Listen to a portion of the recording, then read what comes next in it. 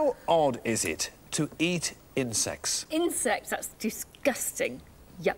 Precisely, and that is the reaction of most Europeans. But in fact, in most of the rest of the world, it isn't odd at all.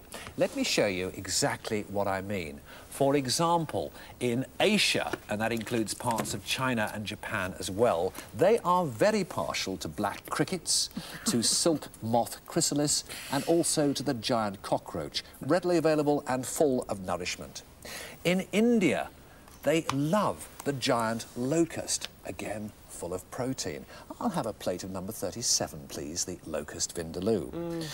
In Australia, the Aborigines are very fond of the witchetty grub, the bogan moth, and indeed the grasshopper, readily available. The Middle East now, and again, like the Indians, they are very fond of locusts. The Africans adore the hawk moth caterpillar, and there they are. Again, eat them in their thousands.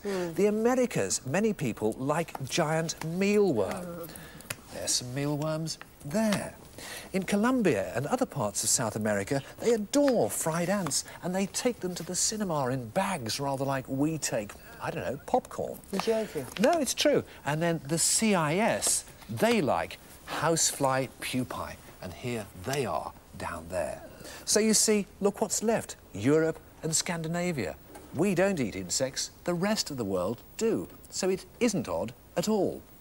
And just to prove how odd it is or it isn't, I've prepared myself rather a delicious meal. In fact, we can all enjoy this. A nice little mixture here. We've got giant hawk moths, we've got mealworms, and we've got some delicious little locusts. Carol?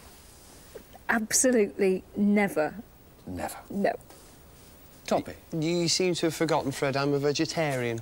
Ah, OK, well, I'll enjoy this meal on my own, then. We'll start with a bit of hawk moth first of all. Ah! It's actually meaty, rather nice. Try a bit of mealworm.